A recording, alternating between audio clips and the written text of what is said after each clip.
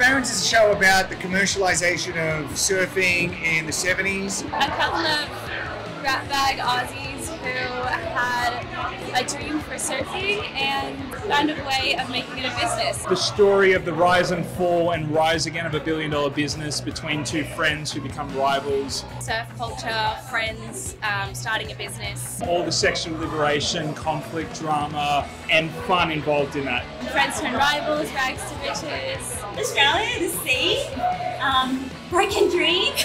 Love, romance, all the in-between. And ultimately how a group of friends is torn apart by greed, ambition, and money.